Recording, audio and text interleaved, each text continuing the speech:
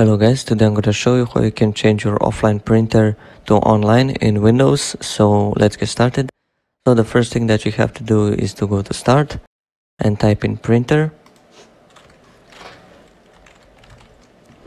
and click on this one on Printers and Scanners, this one, and then we will see you have to find your printer, so it has to be plugged in your PC and connected to the same wireless connection if you have. So then here's my printer, so I'm gonna click on it once and then go on Open Queue, and then for here we go on Printer, and here we deselect this Use Printer Offline.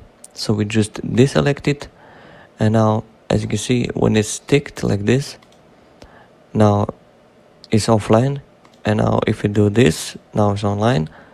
So we close this. So after you've done that, after your printer is online, we can go and test it. Click on your printer, click on Manage, and then click on Print a Test Page.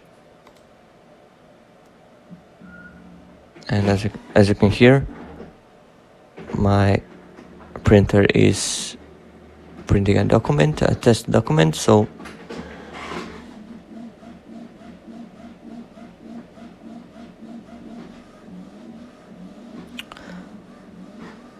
and that's pretty much it. Thank you so much for watching, and see you in next video. Ask me any questions if you have, and of course subscribe if you want more videos like this, and see you in next video. Bye.